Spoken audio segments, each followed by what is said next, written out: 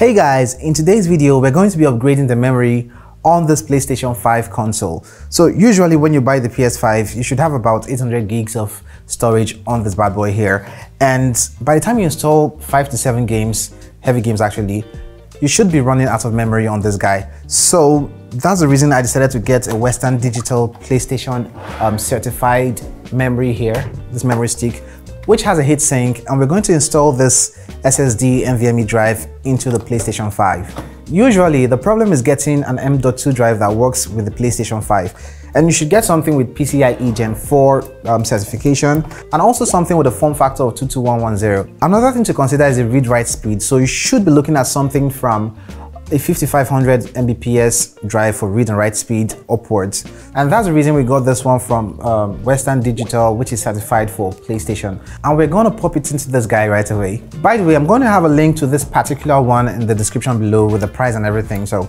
yeah, you shouldn't bother yourself about this. Let's pop this guy open. So to open the PlayStation 5, you can lay it in this direction where this CD faces upwards, and the direction opposite the CD placement should be lifted up, and while this is pushed backwards, so something like this. That easy. Wow, this is really dusty. And here's the region where we have to pop in the SSD here, so we have to loosen it with a screwdriver. Yep, open this up. This is where we're going to place in the SSD, but let's open the SSD also. As you can see, this SSD has a heatsink on it. Now we're going to pop this in here. And also loosen the screw from here, which you're going to use to hold the SSD in place. Have this in the circle here, pop in the SSD, and then screw this in place. And voila, it's that simple. We have the SSD placed in. So with this in place, let's cover up this casing with this other thing we loosened at first. And it's time to pop back on this cover. As we removed it, just put it gently and hit it back in place, and that's about it. We're going to connect this right to the TV and see if this shows up the memory, the SSD we connected as part of the storage for the PS5. So let's get that done.